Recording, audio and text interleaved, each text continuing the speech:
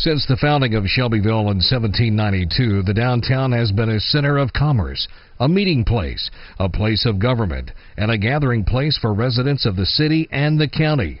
Whether you were bringing tobacco or other crops to town, looking to purchase a new item for your home, or just hoping to catch in on the latest gossip, going to town was a big event.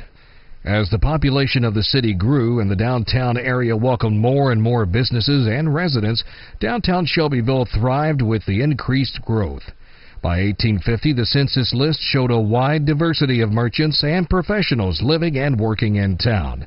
There were saddlers, wagon makers, blacksmiths, carpenters, masons, cabinet and chair makers, tailors, shoemakers, bankers, physicians, lawyers, teachers, and ministers. Schools and churches were built to minister to the educational and religious needs of the community. Of course, the necessary items such as a jail and courthouse were also built to maintain discipline and order in town.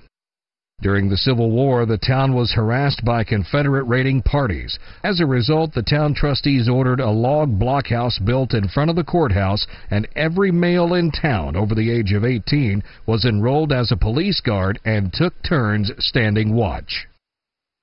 It could be said that the growing prosperity of Shelbyville was directly related to agriculture, primarily the raising of burley tobacco. While other crops, including wheat, corn, and hemp, were the mainstays of production, tobacco was the primary cash crop of the late 19th century.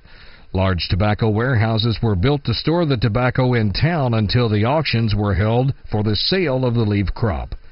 Festivals and parades often accompanied the harvest season for tobacco. A local barbershop quartet called the Burley Tones graced the festivals for many years. Just Molly and me, and baby makes three.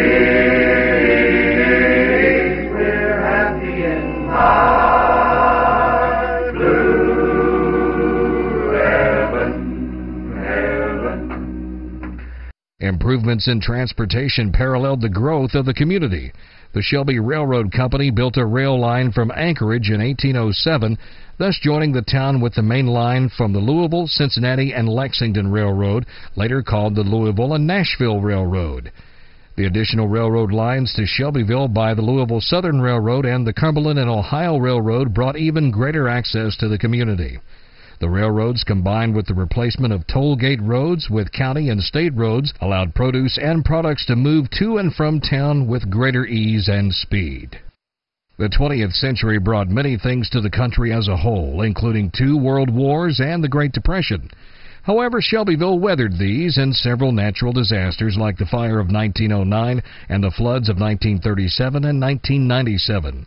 With the new county hospital in 1954 and the nearby interstate system in 1957, also improved utilities, new manufacturing plants, and residential growth in and around town, downtown Shelbyville continues to be the heart of the city and oversees the success and growth of a thriving community. Looking back at our downtown history, the changes over the years have been changes brought about by the progress and prosperity of the people of Shelbyville. Over the years, we've seen numerous businesses come and go, fond memories of the candy stores, movie theaters, and friends that could fill the screen for hours. Downtown Shelbyville has witnessed the growth of our youth, the passing of our elders, and has given rise to state, national, and international events. Like other downtown communities, Shelbyville has experienced many good and bad times over the years. Unlike many other downtowns, however, Shelbyville lives on and has grown into a community of pride and progress.